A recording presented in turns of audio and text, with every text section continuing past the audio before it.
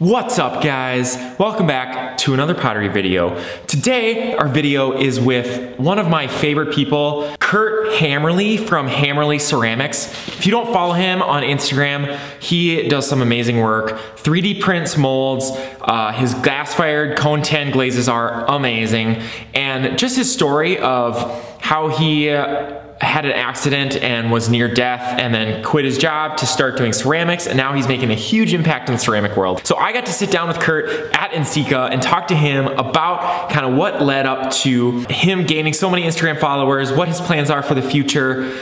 He's just a super cool guy. The conversation we were having was like 30 minutes before he actually went in front of hundreds of people and gave a talk about how to build a brand on Instagram and how to grow your following on Instagram. I would encourage you to seek out Curt Hammerly at Hammerly Ceramics on Instagram.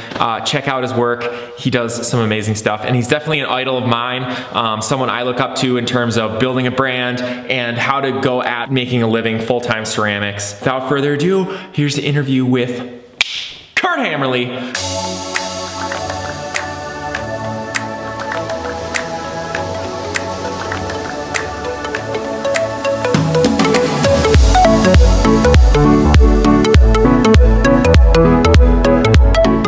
Find you everywhere? We're recording.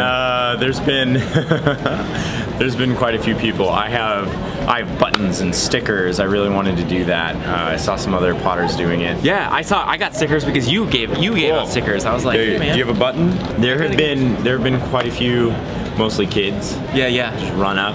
Had one that was like screaming, and I was like, oh my god, why are you screaming? But for the most part, everyone's really chill. Do you feel like a celebrity here? I don't know what a celebrity feels like. Well, I think I'm gonna speak for you and say that you're a celebrity here.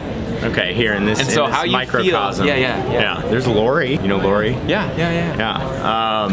Well, if you guys don't know Curt Hammerly, I've talked about him before on the YouTube channel. Can you see me? Yeah, we can see me. Yeah, he does amazing stuff. Gas-fired, 3D printed molds, all that stuff. It's awesome. Yeah. New studio's coming. New studio's coming. The city's fighting me. The Blau is scheduled to be delivered in about, what, a week? That's so exciting. Got an email this morning from my customs broker. Yeah. It's so insane. I quit my job to become an artist, and last week for NCECA, I was just looking at what I was doing, and I'm like, I'm getting city permits, and I'm working on lease agreements, and I have a customs broker, and I have a general contractor, and I'm like, this is just, I quit my job to play with mud, and now I'm doing all this other crazy stuff. But I'm really hoping that in 2-3 months, settled into the new studio, new kiln is up and running, and I can really hit the ground running, get all of my systems in place for the holiday season, and then really blow it out of the water. That's awesome.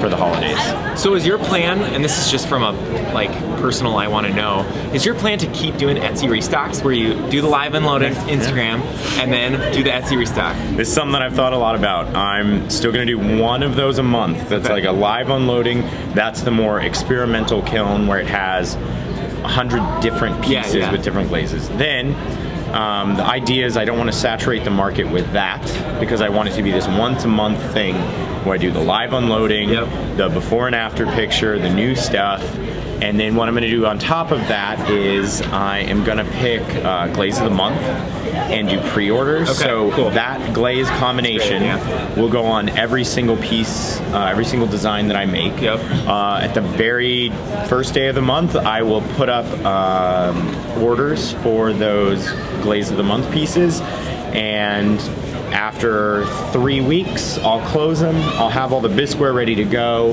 and then I'll take those final numbers, add a couple on for safety, and then make an entire kiln or however much that I need to do with that glaze of the month pieces. And then on top of that, I want to, I get a lot of requests for custom things because I use so many glaze combinations that it can go months before I get back to one that people missed. So I haven't decided the number. It might be 4, might be 6, but if you want 4 or 6 things custom glazes, I will take that custom order. Probably elephants, I'll just do like a one-off, like, hey, if you want certain glaze combination on an elephant, let me know and I'll make that custom for you. So those are really gonna be the three things. The kind of experimental kiln, before and after shots, live unloading, that's gonna stay the same. Then glaze of the month and custom orders. And that's what I'm trying to run through for the end of 2019. And see. Look at those plans. See how it works. Such a planner, man. Oh yeah, I think about it. I'm picking up a pretty expensive lease, so I have to. I have to figure out where that money's going to come from. The really thing that's up in the air is I have no idea where the sales capacity ends online. I'm fortunate enough that the sales keep selling out. If I double my production, is it still going to happen? If I double my production, am I going to be sitting there with 50 pieces online and no one's buying them, and then the next month comes around and I put more up and no one's buying? I don't know how that's going to work. There's always, I turn down every wholesale order that comes my way right now just because I don't have the capacity for it. But would you do it? Would you do wholesale when you have because you will have the capacity? Yes, and that's going to be dependent on numbers. I want to get more work on Etsy because 98% of the time I'm sold out. So I want to have the capacity. I don't know, this makes me seem, I don't know. A lot of people are in a situation where they wish that they were in my situation, but this situation is also frustrating because people are basically coming to me with money in their hand and they're saying, I want your thing, and I'm saying no. And I understand, I'm super fortunate for that, but it's still really hard. Because I'm trying to run a business, I'm trying to grow it, paid for the kiln cash, paying for the studio renovations. I've been saving for years for this. And telling people no when they're trying to hand me money it's something that I just don't know how to wrap my head around. But like I said, very fortunate situation. And that's awesome. So how about NCECA? What do you feel? How many times have you been in NCECA? So this is my second NCECA. The first one was in Pittsburgh last year. I was I'm sure you're in this situation right now. I was so overwhelmed. I missed 80% of the programming. This year, I mean, I still missed 80% of the programming. I've gone to talks by friends, panels by friends. Went to Paul Blaze's event last night. Had fun with that. Went to a couple room shows for Companion Gallery and for Clay by the Bay. But there's too much to do. You're never going to be able to do it all. But I have so much fun. I love meeting up with. I spend a lot of my time talking to people on Instagram. Talking to the other people that are in similar situations. Talk to Valerie and Sean from Forest Ceramico. I talked to Maya from Melissa Maya Pottery. I talked to Kate from Dadle Goods. I talked to all these people on Instagram and don't meet them, don't see them. Last year I met Sean and Valerie and it was just absolutely amazing. This year met so many more people because I did a room show and I've been on Instagram longer now. So I come here for meeting the people. I think it's just fantastic. I love going down to the main hall. I love seeing Eutectics, the Eutectic Gallery. I'm gonna try to see if they're interested in my work. We drove out here, my wife and I drove out here this year, and we hauled all the work with us. Not doing that in Richmond. That's a haul. And I've been getting people messaging me the entire time that we're here, like, hey, where can I see your work? And I'm like, I did a room show for 2 hours, but my work isn't on display anywhere here. So next year I really want to have work on display with a gallery. That'd be really fantastic. Take a lot off my plate. Setting up for that room show was a lot. And then I'm speaking here in about an hour, so I really wish I would have been speaking on Wednesday or Thursday, probably Thursday, because now I'm speaking at the very end of the day, Friday, and I just want it to be over with in a way, so I can stop thinking about it. Last night we were out at a bar until like midnight with all the other Instagram people, and I was like, I should leave. I should really get to sleep because I have to speak tomorrow. So I love it. I think it's great. I plan on continuing to come. Next year's Richmond, Virginia. The year after that is Cincinnati, Ohio. I wish they'd bring it to Denver. Denver would be a great maybe in a couple years. My studio is really well established. I'd love to could get on one of the bus tour stops or just have people come from. Do you have plans for a retail space in your studio? Yeah. Like you're gonna sell out of there too? Yeah. So my space is 1,400 square feet. It is actually in a strip mall in the suburbs of Denver in a town called Westminster where I live. In Colorado, finding industrial space is almost impossible. Yeah.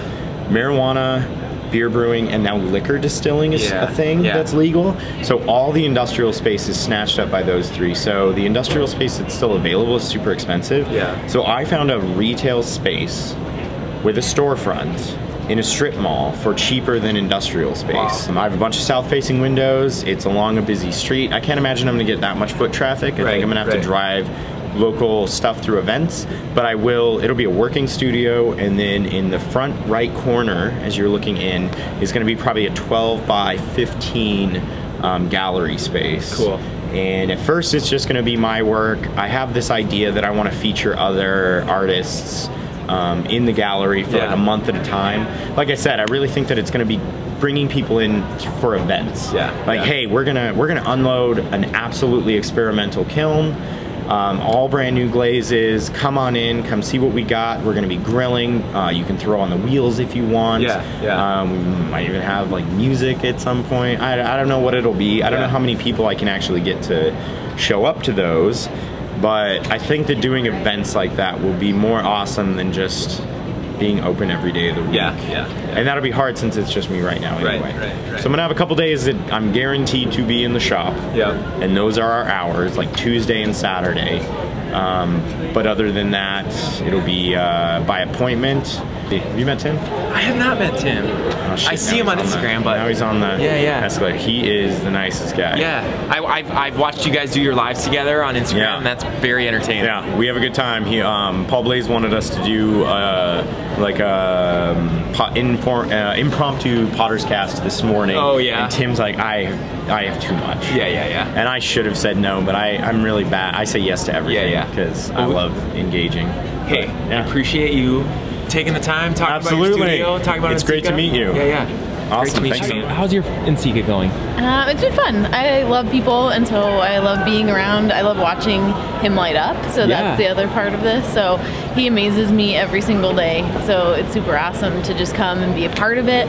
He came last year, and I have a hard time. I don't like to miss out. But I also, like I said, I think my favorite thing is to watch him light up and be in his element and have everybody kind of appreciate for what he's doing, because sometimes it's only feels like our little world is just me, and I'm like, oh, you're so good, and then I come here and I'm like, oh wait, you have a whole other fan base. I'm still number one. Fan, but obviously it's been fun. I've been having a great time. And I usually love to unload. I pack up everything, make sure it's all safe. I pick out mine that I'm gonna steal that no one gets to buy. So that's pretty fun. That is cool. So that was it, guys. That was the interview. Look where we are right now. We are getting so close to being in the studio. So exciting. Shout out to Curt. I seriously can't say enough good things about his work and just him as a person. If you haven't already, hit subscribe, like, comment, share this video with anybody you know. So close to being done with this studio. We'll see you in the next video.